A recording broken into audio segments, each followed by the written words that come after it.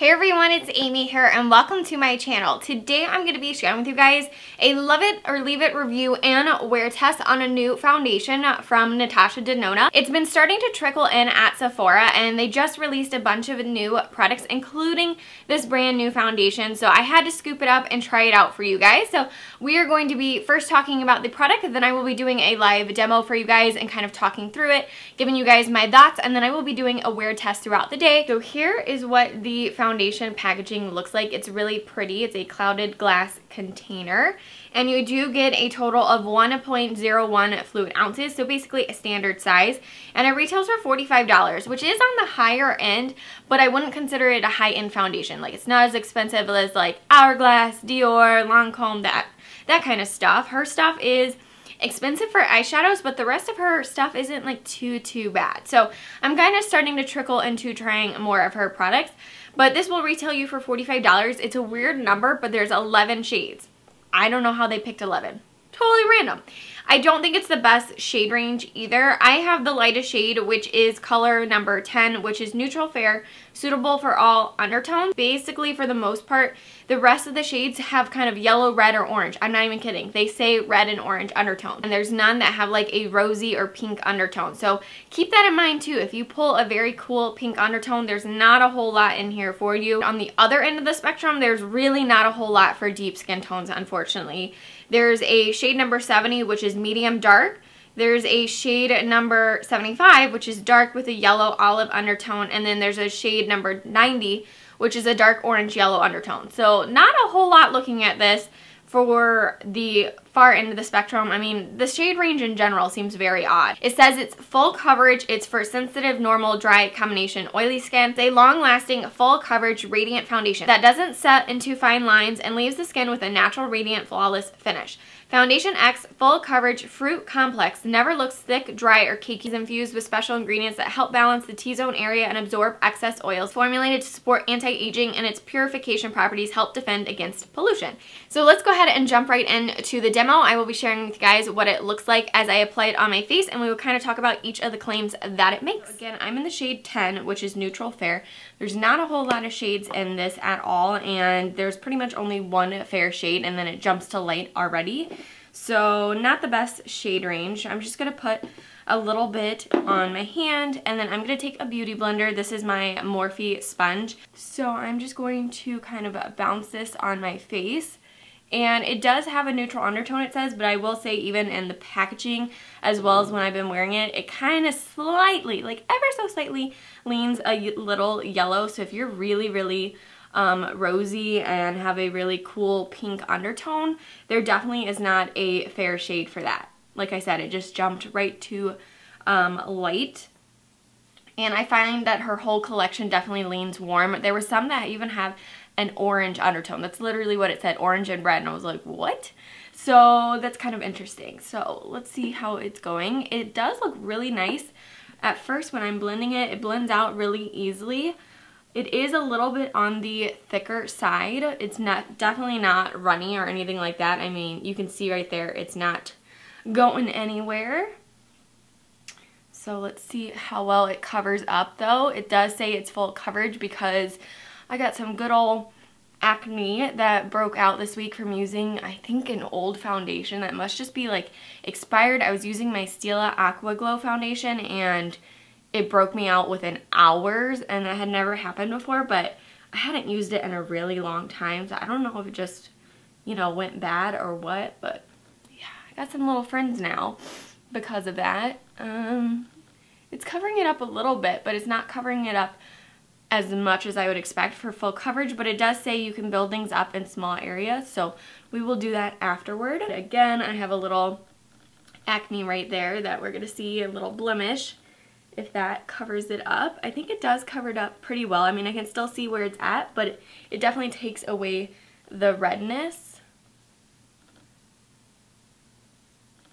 It does say that one of its claims is that it never gets cakey, but I find, like, looking at it right now, like, it does look a little bit cakey. It's clinging onto any kind of like whiteheads I had, or just any little bit of hairs or anything like that. So I do find that it looks a tad, just like a tad heavy. So it's interesting that it makes that claim. So I have just a little bit left. And we're going to see if we can kind of spot conceal with this. Looks like it works a little bit, but I still see those blemishes coming through a little bit, so I don't know if it's as full coverage as it claims, because I feel like I can still, you know, I can still see like this spot right here and never completely covered it up. Alright, now I'm zoomed up close on my forehead, and you can see like right here, it seems to be like a little bit cakey or like clinging to dry spots I didn't think I even had. It just kind of looks like it sits on top of the skin a little bit. Like I said, that's not completely covered up, and it does look like a little dry. So I definitely think, if anything, this foundation's on the drier side. I think if you have super dry skin, this might not be the best foundation, because I have combination oily skin, and I find that this is making me look a little dry. You can still see some of my redness right here peeking through. It didn't cover up absolutely everything. And then here's what it looks like on my chin and around the nose area. Like you can see right here on my chin, I just feel like it clings a little bit to dryness, and that, you know, it does look a little bit cakey right there. So here's what it looks like from here. You guys just saw super duper up close, but I'm going to go ahead and put on the rest of my makeup, and then we will check the time and start the wear test. Alright, so now I have the rest of my makeup on. I will leave the information down below what I'm wearing. I was actually just filming a Wet n Wild review / tutorial using the new product, so that's what's on my face, but I'm going to show you guys up close what this looks like again, because I do think it looks a little bit better once you actually have powder to set it, but I still think that it kind of sits on top of your face and kind of clings to dry spots. So here's what the chin looks like. So for it claiming it's a non-cakey foundation, I do think like when you're really, really up close that it does look a little bit cakey, and it definitely emphasizes dry spots. But once you put all your makeup together and everything, and you're like a normal distance from everyone, it doesn't look that bad. But right off the bat, I don't think it looks as amazing on the face as most foundations do. So at this point, let's see, it is now 11:42. I put on the rest of my makeup at 10:45. Like I said, I was filming another video, so it's already been on for about an hour at this point. So I'm going to film a couple more videos, and then probably do another check-in, maybe in some natural light. And then I'm going to go run errands, and then we'll do the final check-in later today. So I will see you guys in a couple hours. Hey you guys, I am back to do the final check-in with you guys and give you guys my final thoughts on the new Natasha Denona Foundation X Full Coverage Foundation. It is now 8:39 if you guys can see, so it has been on for almost exactly 10 hours. And I have to say, it actually looks pretty good for 10 hours. I've actually had all my makeup on for 10 hours. I have all Wet n Wild products on my eyes and my highlight. Now I have been laying down, so the highlight's not as good, but I mean, these eyeshadows have been on for 10 hours with no primer, so A+ on that. But as far as the foundation goes, I actually think this wears better throughout the day. That it actually finally looks good on my skin now at 10+ hours. And the reason I'm saying that is because if you guys saw in the demo and the check-ins, like I found that it made my skin look dry and almost a little bit more aged. Like I didn't like how it made spots that normally are not dry for me kind of dry looking and a little bit cakey, and that was on my chin and on my forehead especially. You could see like right here on this little spot it was clinging, but as the day went on and I got a little bit oilier coming through, then it finally made everything look a little bit more natural looking and a little bit more skin-like. And so at this point, like I said, it's been 10 hours. I have combination oily skin. There's no shine. I'm not oily. Like when I get up close, because of the lights, I did turn my ring light off. You will see it looks like I'm getting shiny, but I'm really not. Like I have my little mirror right here. Like there's no shine going on my face. So it held up really, really well throughout the day. So let me show you guys up close, and then I will kind of wrap up my final thoughts on this product and who I think it's meant for. So here's up close on my skin. You can see still it looks a little bit more dry up close, and it just looks like a little bit dry around the nose. It did wear off a little bit on my nose, not surprising. Again, it looks like a little bit shiny around, you know, the apples in my cheeks and the pore area, but it's really not. It's just the lights. And then here's my forehead. Again, I feel like you can see a little bit that it still looks a little bit dry, especially around that blemish. So I feel like this foundation's actually going to be really great for people that have combination or oily skin. Maybe normal, but I don't know. I feel like normal and dry skin, it may be actually too drying for you guys, because I have combination skin. And like I said, spots where I'm normally not dry, like my chin and forehead, it made those areas look drier. So that was a little odd. So I just think if you have normal dry skin, it may be too dry and you're going to really have to start using certain sprays or certain primers and stuff like that. Overall, I think it is living up to the expectation that it's medium to full coverage and it's long lasting. It says it's a radiant finish. I don't think this is a radiant foundation whatsoever. You guys could see in the demo before I put a setting powder on, I didn't find that it was radiant then either, so I don't necessarily agree with that.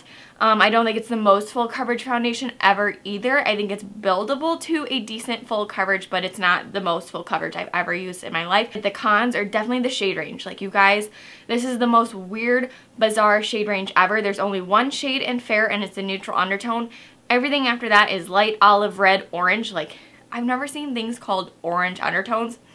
You know I would not be about that, but I know it's necessary from some skin tones, especially as you get darker, but it was weird to see, like, for the lighter or light to medium skin tones have some, like, orange undertones. I don't know.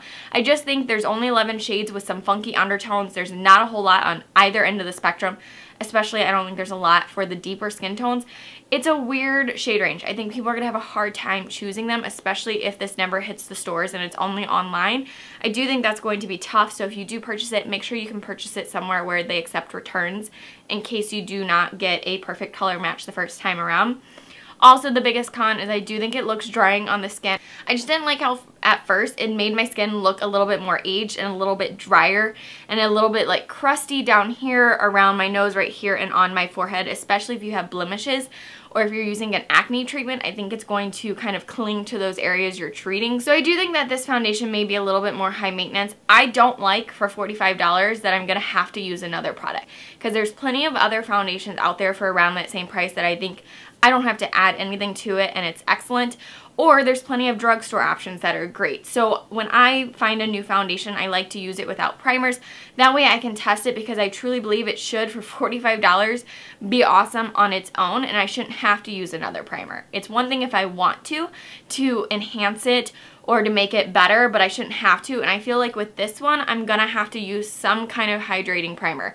And that's not usually the case for me because I just don't like how it looks on the skin right away, and I don't wanna have to wait 8 hours for it to finally look natural on my skin, if that makes sense. So overall, I'm not super impressed by this. It's actually really long wearing. That's the only thing I'm super impressed with, is how long wearing this looks and how good it looks for after 10 hours. I just think it's okay. It's not the worst foundation in the world, but it's definitely not a love it. There's plenty of other foundations I love better. I hope you guys enjoyed the review, the demos, and the check-ins throughout the day, seeing how this wore for 10 hours.